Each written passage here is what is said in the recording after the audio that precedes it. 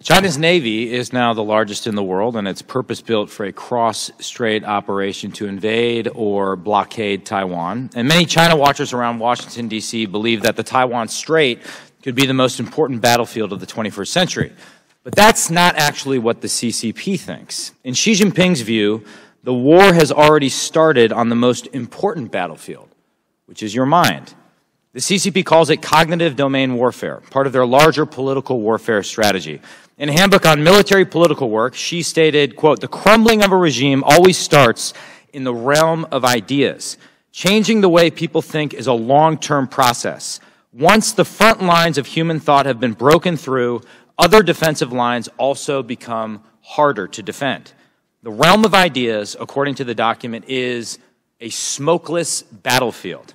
Cognitive warfare is not something we tend to think about here in the West. We have ideas like soft power, but they're not really a national strategy. We don't really do propaganda here. After all, there's nowhere you can find a more scathing critique of the United States and its government than in the New York Times or on Fox News on any given day. We don't have any equivalent of a United Front Work Department, China's global industrial-scale influence operation. We don't have colossal state media apparatuses.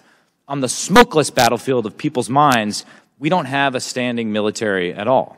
So the question is, how do we fight back on that battlefield of people's minds while also staying true to our values? That's the question we have for our hearing witnesses tonight. But before we get there, I want to share another quote from Xi Jinping. In a 2013 speech at the National Propaganda and Ideology Work Conference, Xi issued a call to arms. And he said, "Innovate foreign propaganda methods, strengthen discourse system construction, strive to forge new concepts, new categories, and new expressions that circulate between China and the outside world. Tell China's story well, disseminate China's voice well, and strengthen our discourse power internationally." When I read Xi's call to innovate foreign propaganda methods, I'll admit my mind immediately jumped to TikTok. That quote is almost a perfect description, albeit in CCP speak, of the TikTok platform. On Xi's smokeless battlefield, TikTok is the perfect weapon. It's camouflaged in plain sight. Tonight we're going to examine some data later about how TikTok's parent company ByteDance has, in Xi's words, strengthened China's discourse power.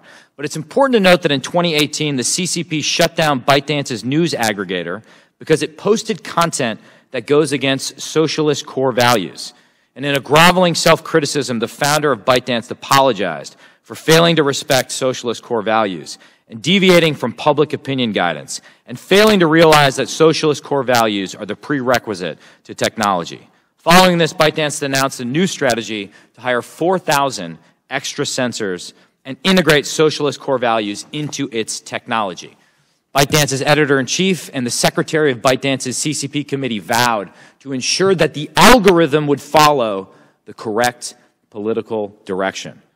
So in the best-case scenario, TikTok is just CCP spyware. That's why so many state and national governments have banned it on official phones. That's why we've banned it on government phones. But in the worst-case scenario, TikTok is perhaps the largest malign influence operation ever conducted, allowing a CCP-controlled entity to become the dominant media platform, the dominant news platform in America, would be a huge mistake, in my opinion. It would be as if in 1962, at the height of the Cuban Missile Crisis, we allowed Pravda and the KGB to purchase the New York Times, the Washington Post, ABC, and NBC, and that probably understates the scope of the problem. So make no mistake, the battlefield of our minds is already joined, and Congress must act with urgency to prevent the CCP from seizing the high ground.